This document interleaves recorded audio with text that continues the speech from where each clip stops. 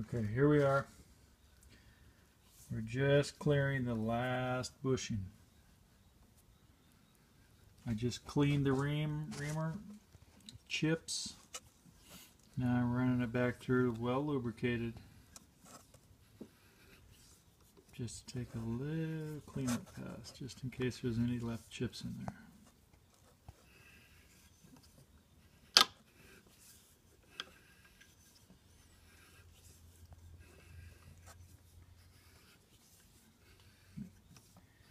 As it starts to become more and more through, it spins easier. There's a very slight taper to these.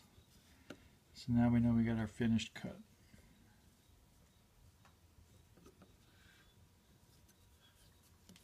Now I'm going to pull it back through the bushes, turning the same direction. You never turn the reamer backwards, it dulls it.